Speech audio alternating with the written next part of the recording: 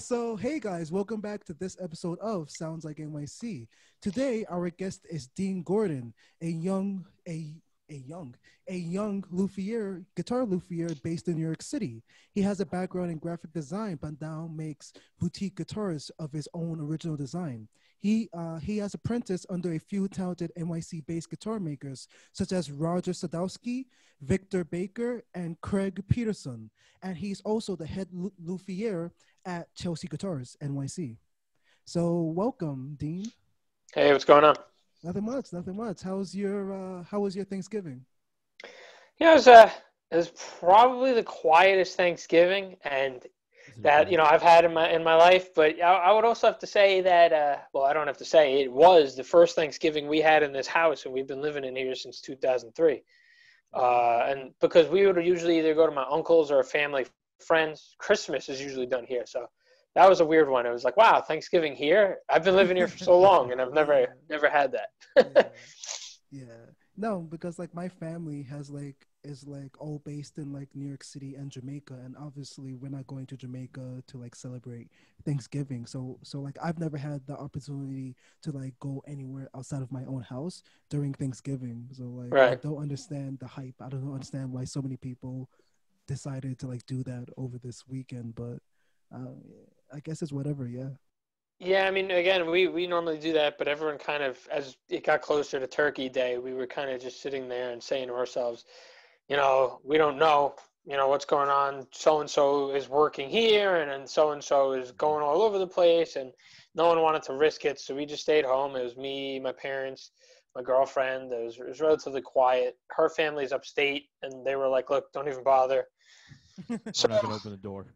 Yeah, we didn't even do turkey. We didn't even do turkey. I actually just like slow roasted our pork loin in like a Dutch oven, and I cooked it with like apples, onions, and apple cider That for like sounds way for better like than turkey. Yeah. and I cooked it for like 7 hours.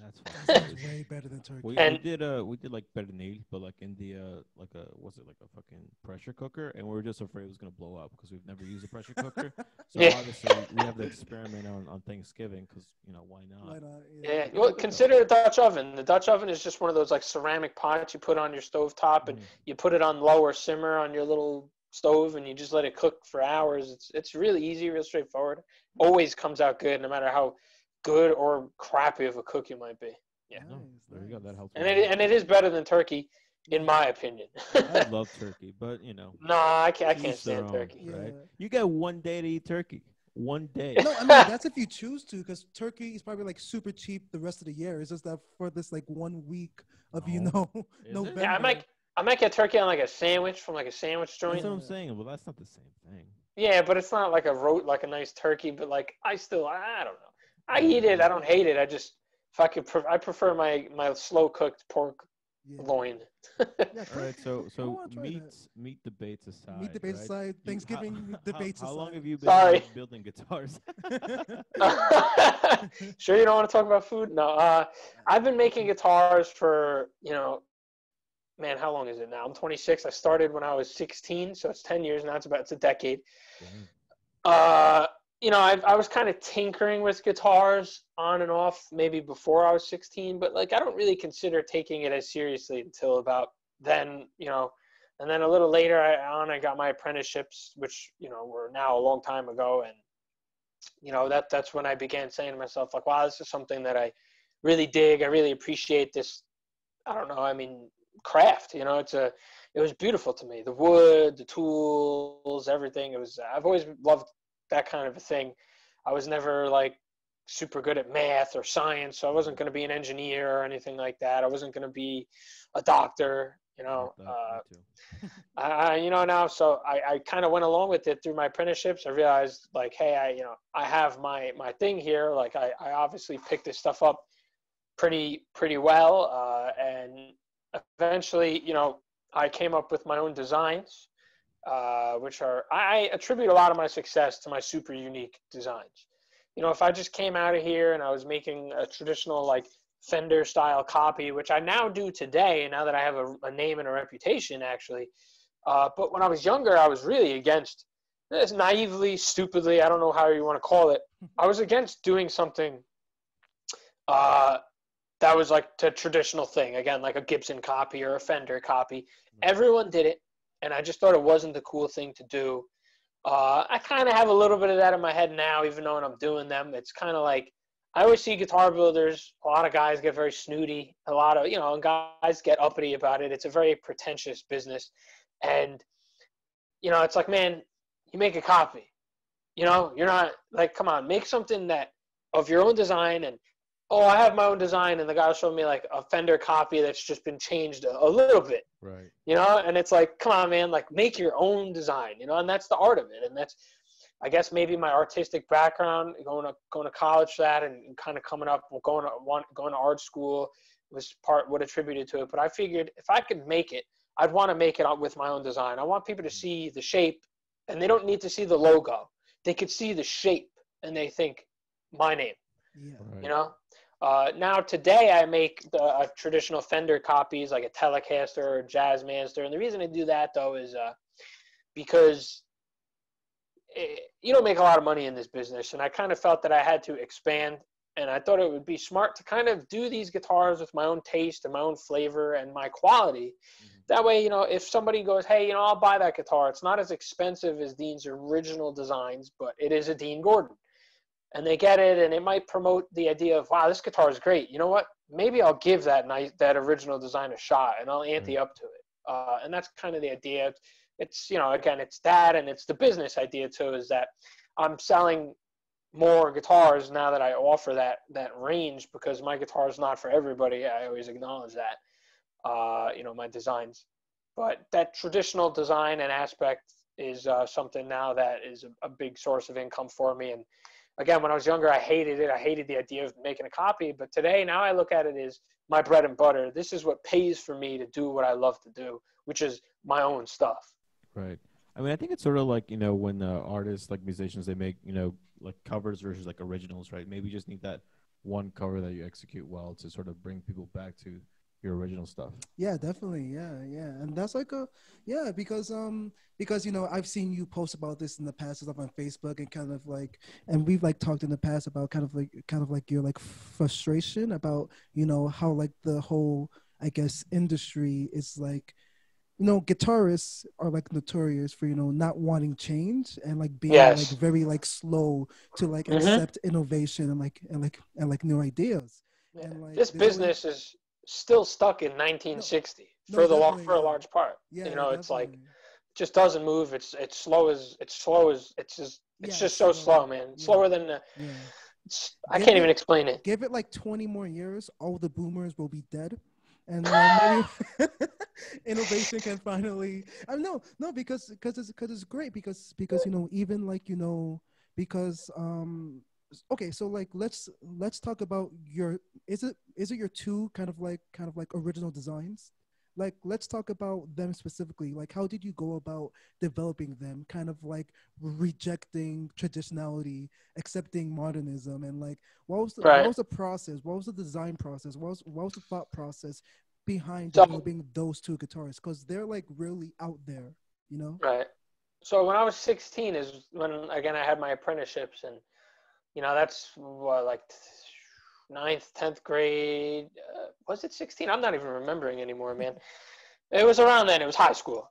And basically, in being involved in those apprenticeships was always got my kind of like my creative juices flowing, in the sense of I was always sketching up little designs on paper. So I'd be sitting in class, not paying any attention because whatever they were teaching me was worthless. And I'm not paying attention, and I'm just sketching up designs. And, I found that I kept initially, as much as I didn't want to make traditional design for like Fender style, Gibson style, I found that I kept drawing those designs up. And I was like, all right, this is stupid. You know what I mean? Like I kept scrapping the ideas. Like, that looks like a Telecaster. Oh, there's a guy that makes these, get this design. Or I'll come up with the design, and I'll be on Facebook, and I'll be on some guitar page, and someone will post check out this Johnson guitar. And I'll be like, oh, and it's like exactly almost what I drew the other day that I thought was so cool and different. And I'm like, through that process, I actually learned how many people are out there making guitars and sucking up all the air in the room. And we'll get to that later. That's another thing.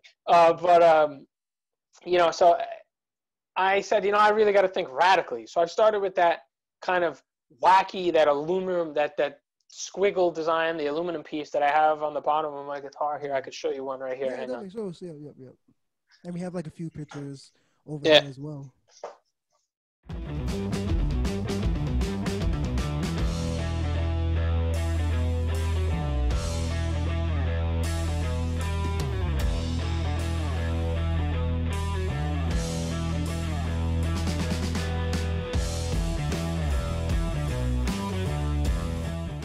So, like, on this guitar, I have this aluminum piece here, and I kind of started with that in mind, saying, all right, let's do radical. Now, there was one guy that did something similar to this at the time, and it was Uli Teufel, Teufel guitars, and he kind of has his little piece, I don't know if it's aluminum or not, is maybe it's like less than half the length of mine. It was a little inspiration, though, for me to say, you know, that's a cool thought. That's so different and radical, and there's so few people that do it that I bet if I worked my own design around that, you know, I'm not going to have the problem of coming across someone who does something like that.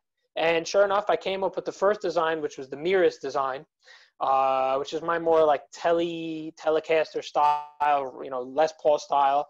And then maybe a year or two later, I came up with this design, which is called the Virtus, which is my more popular model these days.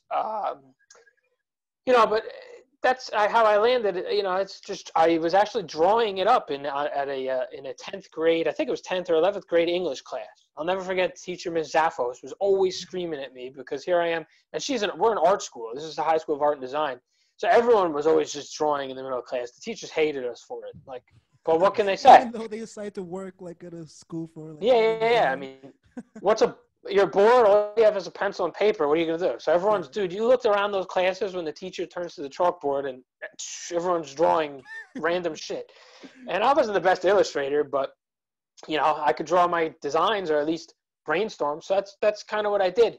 And I landed on that kind of metal aluminum piece that I have in that design, and it stuck. I really, as soon as I drew out the mirror shape and I kind of refined it and I saw it and I laid it out in Photoshop a little bit, I was like, man, this is cool. This is something, and this could work.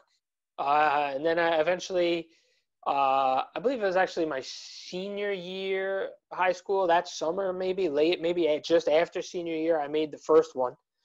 And it looked so damn cool. And I said to myself, man, the first one, I have it in the closet over here in pieces. I can't even look at it anymore because it's just horrible compared to what I make today. But the point is that got that idea in my head that if I could refine this, it's something. And it's something that I've heard so many people say to me that is harder that, you know, it's for good artists, for a great artist, I guess, success is critique. You know, like for me, like if a lot of people hate it, if just as many people hate it as like it, you know, that's a great thing because it invokes thoughts in people's heads. Now, in the beginning of my career, I hated when people would shit talk my designs because, you know, there's things people would say to me were so like full of hate and as ridiculous. And, you know, a lot of my friends will call me a hater, and I am a hater. That's no doubt about that. I'm always very honest about myself. But when it comes to guitar design, I'm always like, man, these people are stuck in the past. Like, everyone's like, I'd see Fender releases a new guitar, and everyone on the comments is like, oh my God, or some company that's been making the same damn guitar for 30 years, 40 years now. People are freaking out. And I'm like, man, they did this already decades ago. Like, what is so cool about that? Can you imagine if Lamborghini came out the same car for 40 years? No, they would have got out of business. Like, this is the only business on earth, or at least one of the only businesses on earth that has not really moved on from its core designs. And I've had a lot of people tell me, like, hey, you know, these designs are, you know, they work. All the legends played them, so why change it? Which is true. It's if really it's not broken, don't fix it, right? Exactly, and it's a great argument, and I don't really have much of an answer for it. But the answer that I have is, you know, every other business has moved on. You know, cars, for instance. You know, a car in 1950 does just, yeah, sure, today they have AC, heated seats and everything, but they do just about the same damn thing as every car today, which is go from point A to point B. Some today do it faster, some today do it quieter, but it is the same thing. This guitar plays the same way, in large part, to a guitar from 1950. But the difference is it's a little more lightweight. It's a little more ergonomic. It feels a little better. It sits on your lap better. When you're standing, it hangs better. You know, it's that 5-10% difference that applies. And so that's kind of where I landed on my designs. Is I had that mindset of, man, there's got to be some change here. And if I'm going to succeed, if I'm going to get ahead, I got to have something different. There's a lot of guys that have been doing this for 20 years and all they make is a copy, and they don't really get anywhere. And it's because they make a copy. It's because they don't branch out. I mean, for you, like when you're making a design, like how much do you think about like, you know, like ergonomics or like, I guess what's the most important aspect for you when you're designing? Like, well, for me, when I do a design, I'd have to say that the first thing I actually start off with is looks. I mean, I hate to say this, especially if guitar players listen to this, but like, man, from what I gather, I've worked in guitar stores. I've got friends who sell hundreds of guitars a year. This shit is all about looks. I'm telling you, these people are all about looks. No, Sound guitarists are naturally vain, you know. Probably like but in general, artists in general, for most, let's be honest. For most people, though, they care so much about sound. No, you don't. Man, no, you don't. I see the guitars. I've looked heavily into this and social media, and I've really, really looked at this heavily. I mean, it's my job. And I noticed that, like, I could post a picture of the most ergonomic, best playing guitar on earth, but it could look like nothing special, and it won't get anywhere. But the second someone posts a picture of some guitar with insanely figured, beautiful wood and crazy color, and oh my God, that's amazing. And I find that all these luthiers that come up out of nowhere today, it's like the one thing they all have in common is just like really, really fancy wood. I mean, my case study for myself is if I put up a guitar of some like solid color, like this one, metallic, or the green one that I just finished up, which are beautiful guitars. They get a lot of positive reaction. But then I'll put one up like with insanely like purple.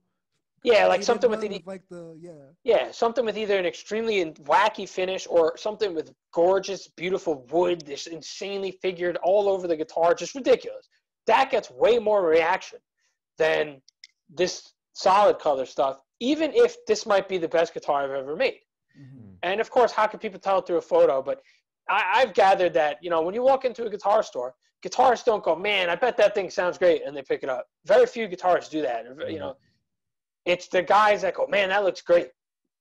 Key point, looks great. If it doesn't grab your eye, who the hell is going to pick it up? So that's a huge thing. I mean, my guitars might feel and play better to a lot of people, but a lot of people who don't like the design would never play one because of the way it looks. That guitar ain't for me. What do you mean it's not for you? It's a guitar. It's got 6 strings, 6 tuners, a bridge, pickups. It does exactly what your Les Paul does. It's not for you. Why is it not for you? It's because you don't like the way it looks. Right. That's why. And same thing for cars, clothing. I mean, you can make the most comfortable piece of clothing on earth. No one would wear it if it's ugly. Yeah, that's how I look at it. Yeah. I mean, and it's definitely true. And like, it seems like this industry is so cutthroat. Like either you get away with like making copies, which is like nothing wrong with that because people also bring their like own interpretations and style into it. Right. So like you're like either lucky enough to kind of like make more or less part casters or kind of like modified Fender designs especially, or you do something crazy like yourself or like Strandberg or like Aristides with this like totally innovative design or like technique or like sort of like the futuristic sort of thing. And there's no like middle ground, is there really? There's very few middle ground. So it's the business is in like kind of like I don't know, you can call it a golden era, and there's a reason why.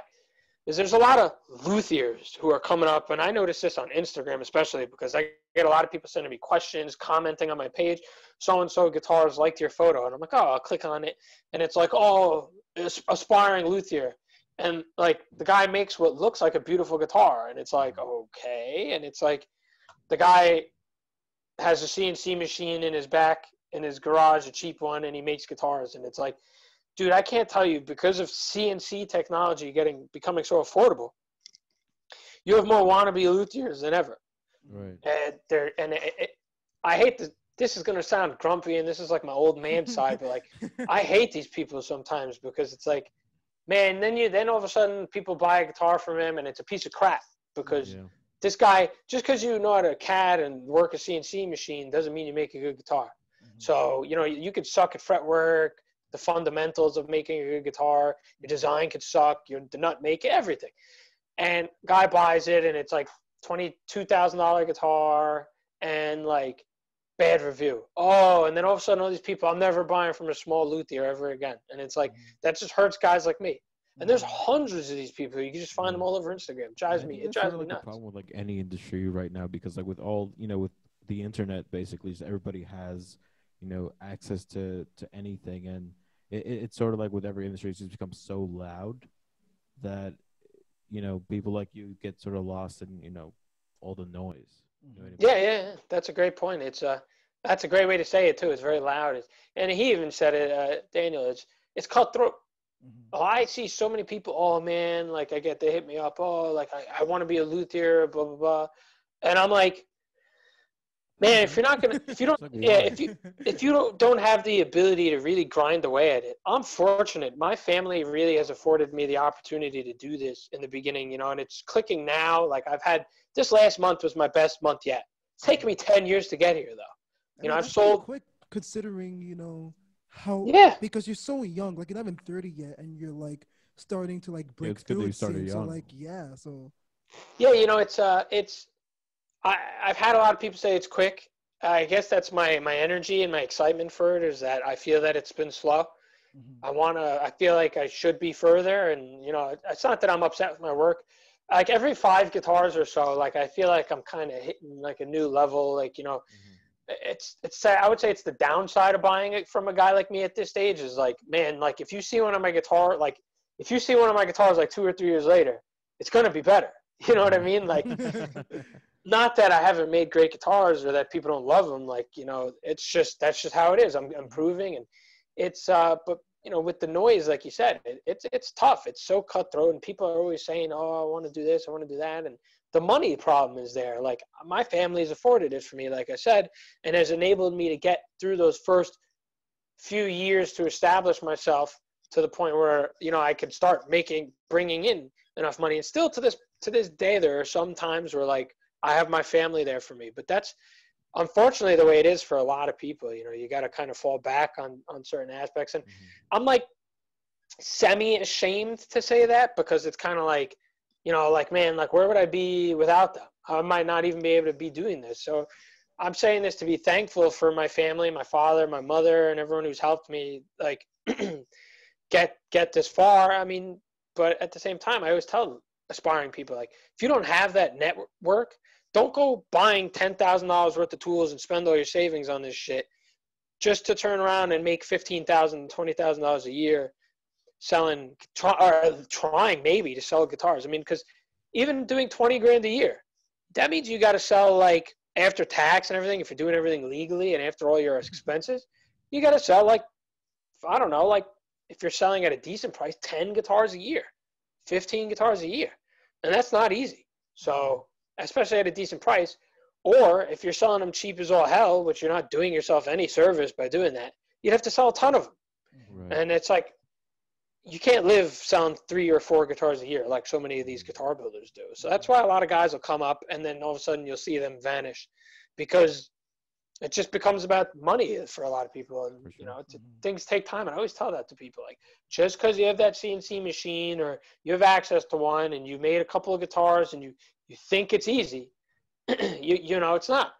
I had a guy at one of my dealers. I was in the shop and there's a guy, sweet guy. I'm not going to name any names or anything, but he said something to me. You know, I came in with one of my simple Telecaster style guitars, Fender copies. And he said something along the lines of like, yeah, but making these is nothing. And I was like, what are you trying to say to me? Like, you know, he said it like, oh, and he was like, look at the project that I'm working on. And yeah, for a first time guitar, like, it looked great. Now, this is an older guy. He's obviously able to afford some tools and, you know, and he's worked with his hands his whole life on motorcycles or something like that. So he's really good with his hands. And he's a really nice guy. He's a smart guy. He's like a whip. But he said that to me, and I was kind of taken aback because I've heard other people kind of say it, like, no, sure, you know, this Telecaster might just be like a cutting board. It might be real simple to make if you're a good woodworker, but they're not easy to make. They're actually the hardest guitars to make good.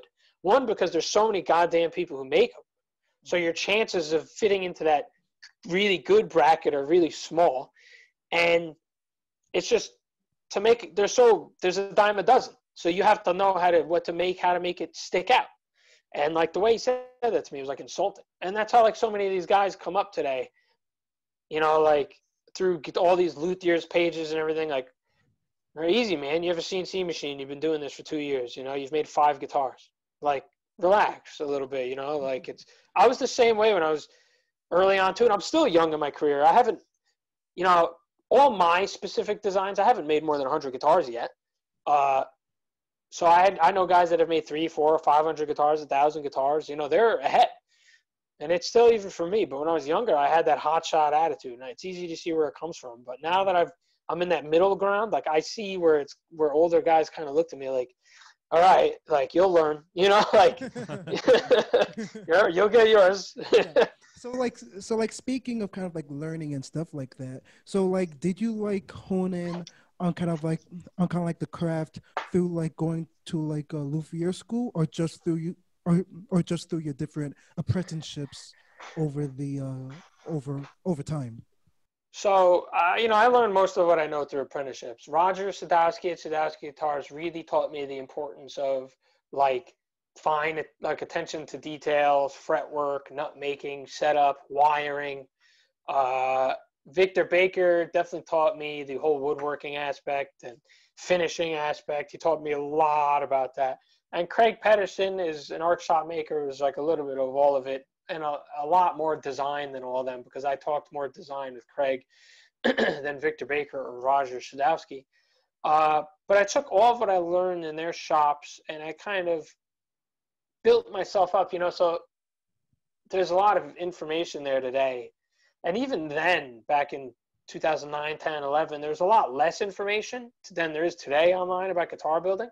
You know, like back then, there was maybe 5 YouTube channels that talked about guitar building. You know, now there's hundreds. Yeah. Again, with all these people that think they're guitar builders.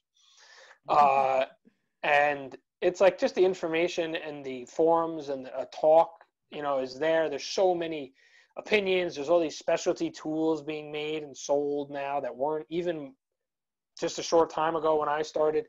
That's kind of how I built myself up, though, is through those apprenticeships, through watching those videos, and then through making my own guitars. You know, my first 5, 10 guitars, 15 guitars, you know, were kind of limited in that, like, it took me time to change certain aspects of my design and to see why other designs worked and why others didn't. And I learned a lot through doing repairs at Chelsea Guitars in the city.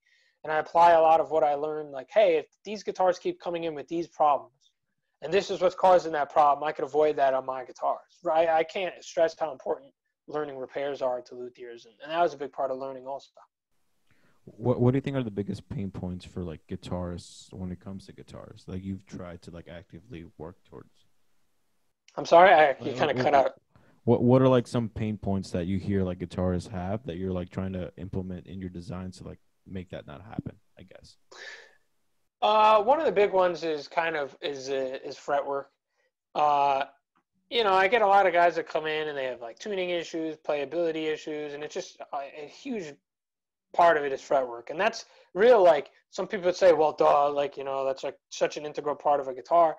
But even for like American Fenders and stuff, which, you know, that they don't really crown the frets and make them nice and rounded and like they're flat topped. Like you just play on those guitars for a year and you wear some spots out, especially if you're really playing it.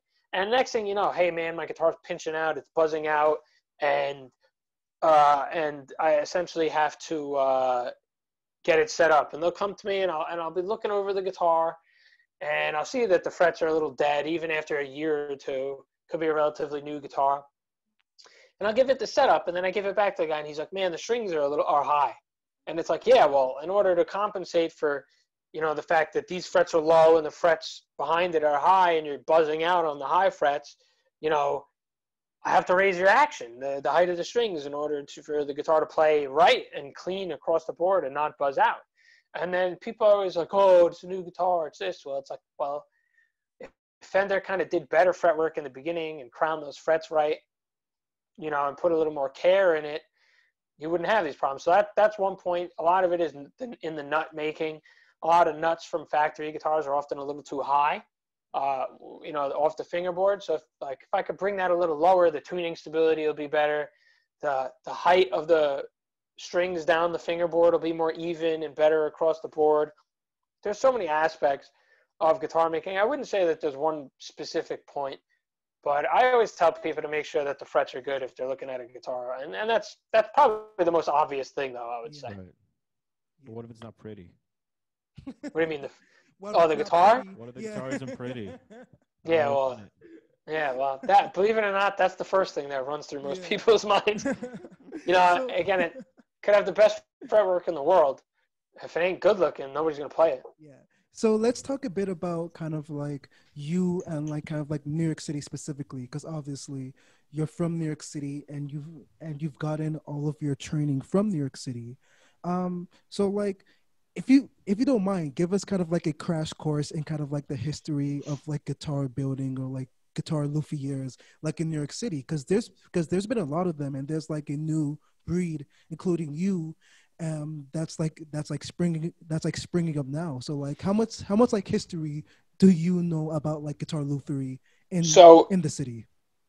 As far as lutherie, like real lutherie, like violin making and all that, I know that there's a few guys here in the city, like cello guys, you know, like stringed instrument repairmen, like for orchestral instruments.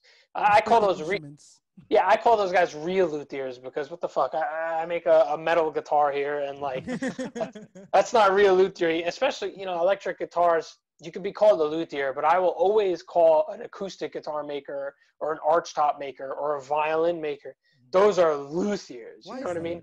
Like, why do you make that, like, you know, difference? So much more goes into making a good acoustic or an archtop.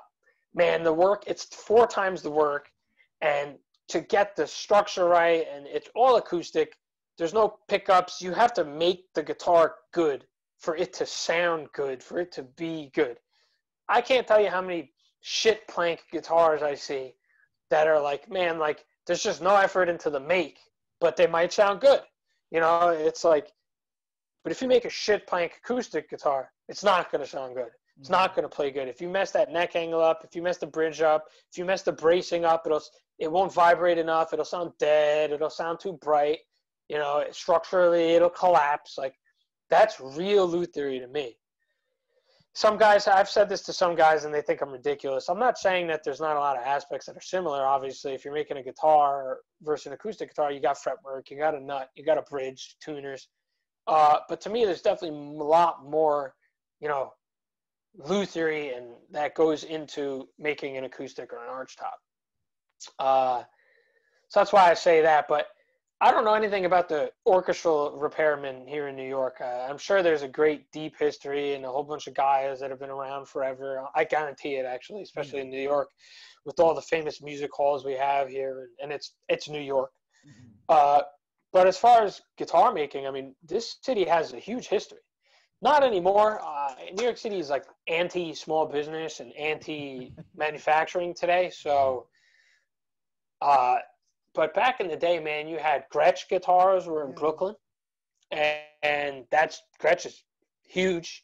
You had D'Angelico and D'Acquisto, and I'm specifically talking about the city. There's more guys that are well known that were upstate too. I'm not going to go through that though.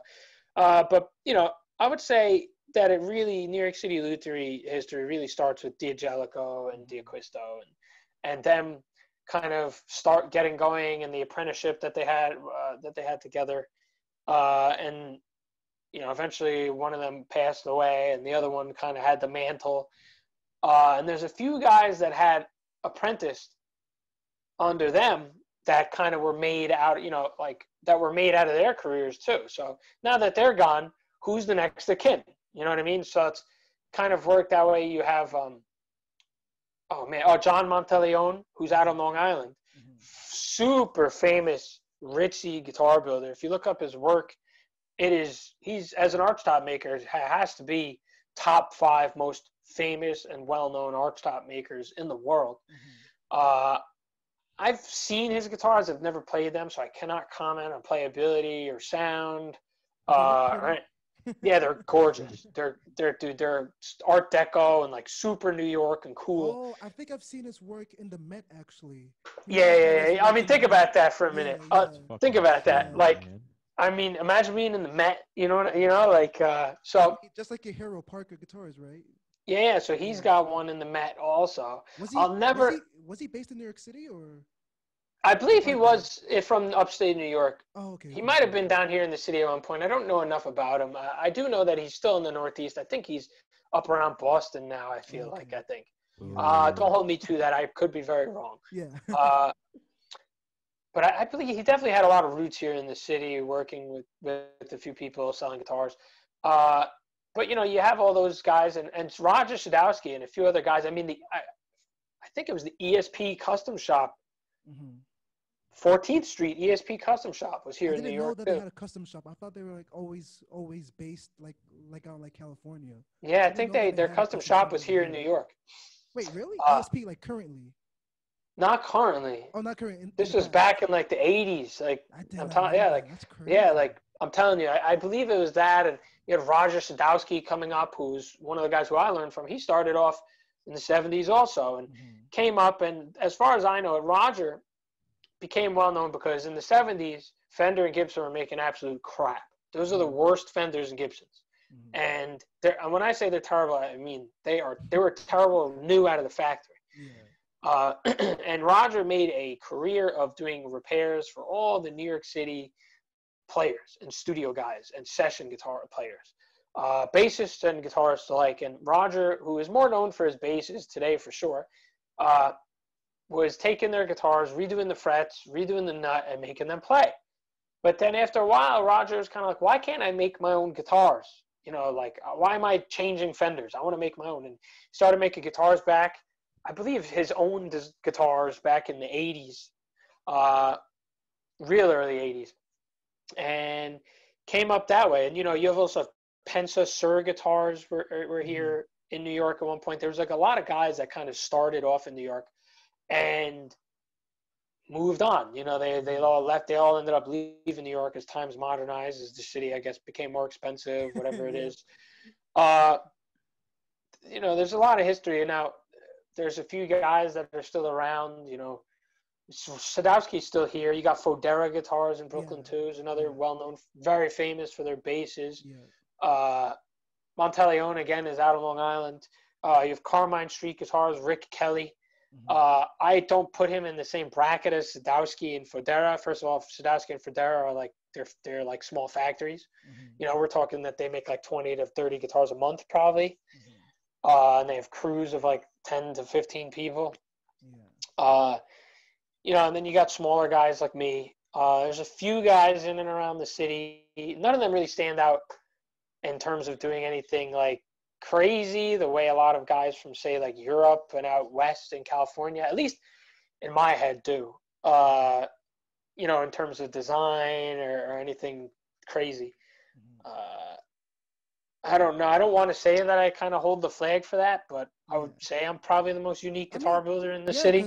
Because I know of like a few guitar makers in the city, but definitely just like generally, just like in like the whole scope of thing, like I personally see you kind of like in the new guard on the same level of Strandberg and Aristides, with kind of like they're still guitars, but they're made in such a fundamentally different way that they're in their own league. And like, yeah, you're definitely a part of the new guard, I believe, at least in like my opinion. But like, yeah, I haven't seen guitars like yours being built,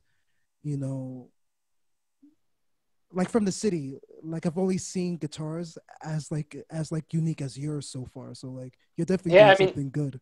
Most guitar builders here in this area are either, there's a few guys like Monteleone who are known in the know, for people in the know, but they are like so quiet.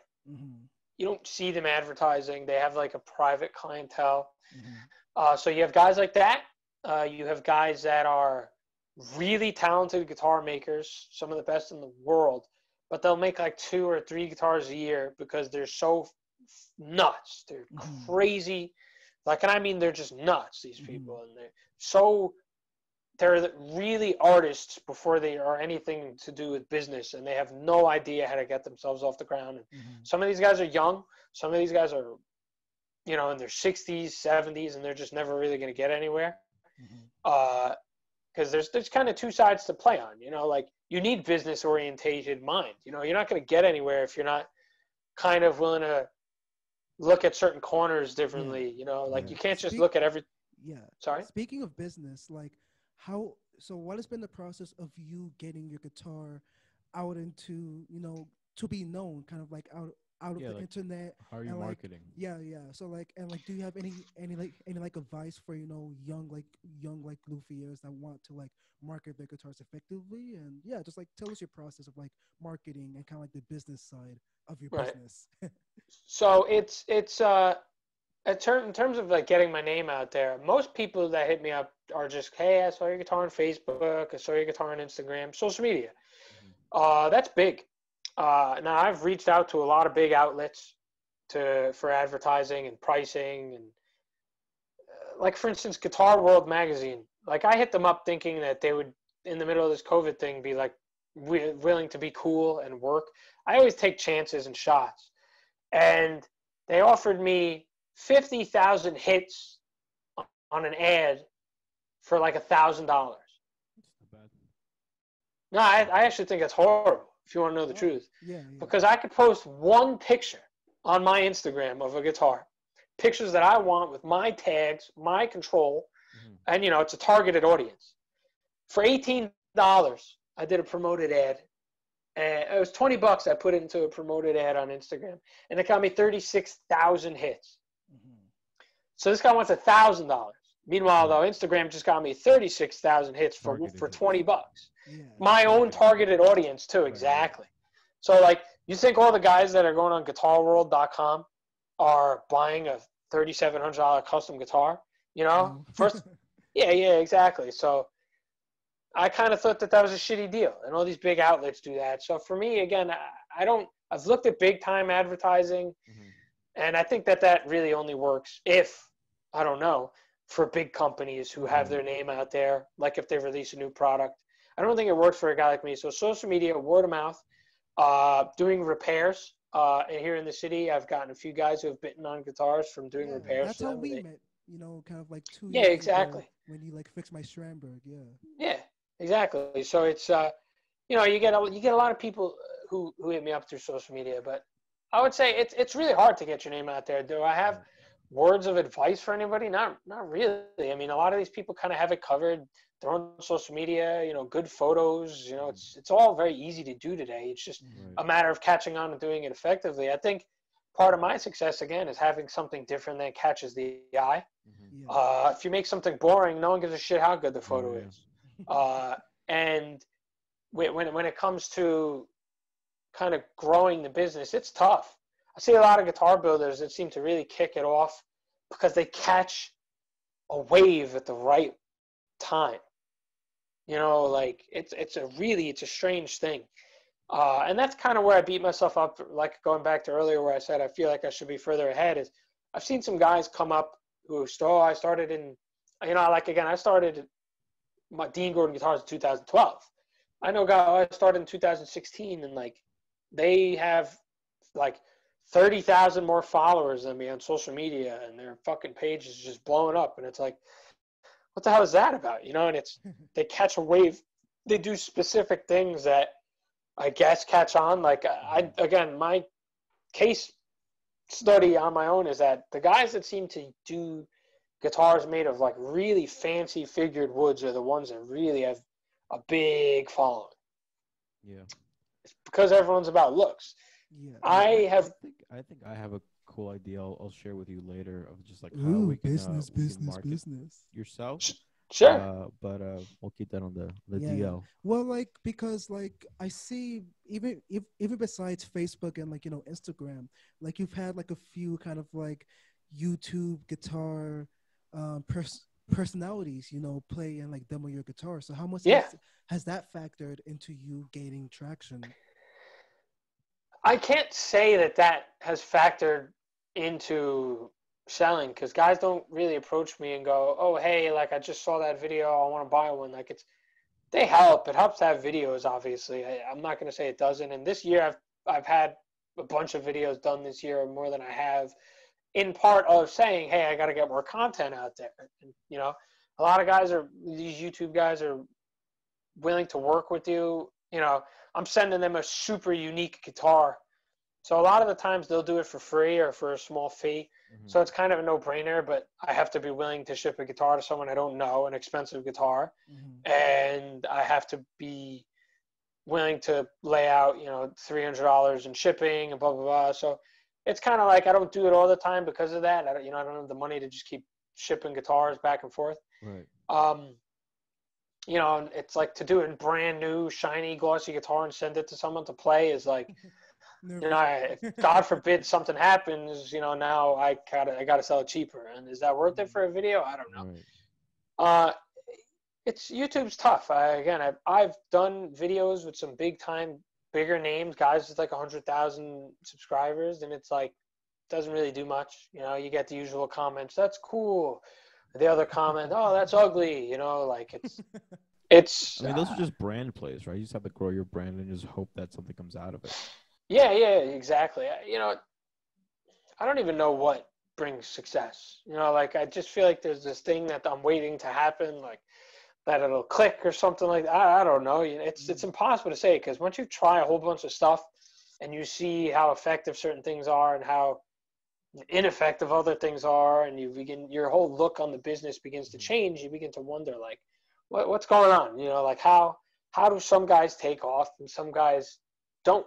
You know, and it's the business. Do you sell kits or just like, you know, full, like, you know, finished? Nah, no kits. No, I've had people ask me if I'm willing to sell just a body or something like that, but no. Well, how would I do that? You know, you can't hit up Lamborghini and go, "Yo, I just want to buy the chassis." That is true. You know, like, who's doing that? No one's doing that. Like, I'll never understand people that email me for that shit. "Well, let me buy the body." No. The hell? You could buy the whole guitar and then take the body off of it. And they get a free neck. There you go. Yeah, there you go. Then you don't need to worry about making the neck. It's a whole guitar. Yeah. Yeah, again, I don't know. It's a strange business. It's. I guess you just gotta be creative with it, just like with anything else, right? Yeah, again, I'm young. My business is still young, and I'm young, and so it's kind of like I don't have all the answers for this yet. Whether it kicks off or whether I stay kind of doing business as I am, I think I'll only sell more and more as time goes slowly. But I'm definitely in the loop for selling more guitars, or I definitely have that desire to start moving along more. So I'm kind of expanding with like what I do slowly. Features wise, I'm going to start offering certain features in 2021 and see how that works. And again, I started doing the Telecaster copies and stuff like that, and with my own spin on it, and that's helped sales, you know. And it's I just got to keep adding things essentially to kind of expand the palette and attract different people. Yeah. Right. Like, if you don't mind, what kind of features could you give us, like a sneak peek, or are you still trying to keep everything in the I don't really have any sneak peek of it. It's kind of what I want to start offering is like multi-scale fan frets on my guitars. Oh, yeah. I might I've never okay. done that yet. I might do headless. I'm not 100% sure. So it's little things like that I'm going to start offering to kind of expand, because I've had a lot of guys say, like, "Hey man, if this guitar was multi-scale, I would buy it. Hey man, if this guitar was headless, I would buy it." Okay, so if I offer headless, then that brings me in an extra 3 sales a year. That's 3 more sales a year. And then if I offer multi-scale, and that brings me in an extra 6 sales a year, now I'm up to almost 10 more sales a year on top of maybe, hopefully, what I already do. And that's how you expand business. And then there's the great question, which is, at what point maybe do I want to have like production done and maybe do something overseas and have production done? Now, this costs a lot of money to do that. It's not cheap. It's hard to do right. and manage, which is, obviously going over the seas, making sure it is done right by that factory, whoever is producing your bodies. Do I want to assemble it here? Do I want to have them assemble it? What parts, what quality, what finishes? And then you got to buy, usually it's like a minimum of 50. How am I going to sell 50 of my guitars, even if they're $1,400 each? Like corner, like, hey, I got this guitar for I got guitars. $1,000. Like, where the hell am I sticking 50 guitars? How do I even start that? And then just to prototype and do all that is $10,000-$15,000, maybe more. Mm-hmm. And then to have it all made, think about it. You got to buy all the materials, pay for the factory, pay for the setup for 50 guitars. So, you're laying out between $40,000 and $70,000, maybe, and the idea is the first run maybe won't make you'll maybe break even, and now it's all set up. So now you can do a second run. That's really maybe you'll make the money. So it's like, that's a tough thing. So it's like, do I want to maybe do something like that someday? Oh yeah, that might be a no-brainer. I don't think I'm there yet. I wanted to do the NAMM show this year, which is the big guitar show out in California, just to kind of introduce myself as the boutique builder to a whole bunch of people. Maybe magazines will do things on me, kind of get my name out there. Now, I've heard a lot of horror stories about NAMM from a lot of little guys, because just for me to do the NAMM show, for my own booth, not splitting a booth with some other company who maybe makes parts or pickups, or maybe even another guitar builder, it's going to cost me like $10,000. That's crazy. $8,000 to $10,000 just to do that show. So think about it. That's a big risk. If I go out there, $8,000 to $10,000, and if I don't sell 5 guitars, I'm losing money. You know what I mean? Like, those guitars will sell.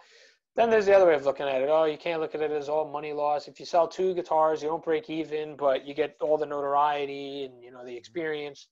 It's another thing. Yeah. So, but I do want to do the show. Unfortunately, I'm in the middle of discussing it with one of the representatives over there, and then the COVID. And that fucked everything up. So it ain't happening this year. I don't know if it'll happen next year. It's terrible. It sucks. Yeah. Timing is absolute crap for that. Yeah, so. I mean, hopefully things get better next year, but I mean, who knows really? Knock on wood. Knock on wood is right.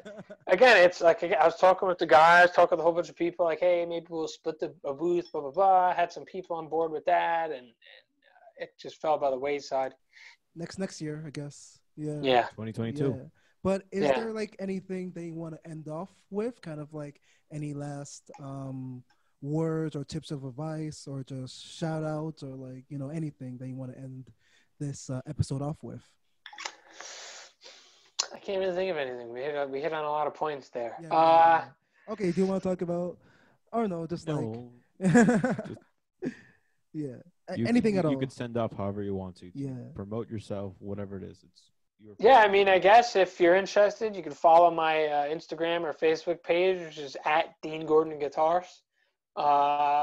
Give me a follow there. I post pictures making guitars in the process. It's mostly the complete photos of the guitars these days, but it's still a fun page to follow if you appreciate guitars. Guitars. And for the holidays, consider supporting small businesses. 100%. Awesome. Well, thank you guys. Coming on. Yeah, thank you, Dean, and thank you everybody for watching this episode of Sounds Like NYC.